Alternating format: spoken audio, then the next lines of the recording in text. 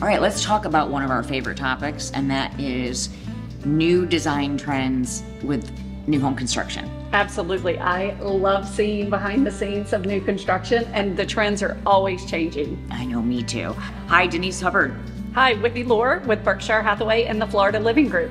So what is, what's probably the number one thing that is of most importance to buyers with new construction?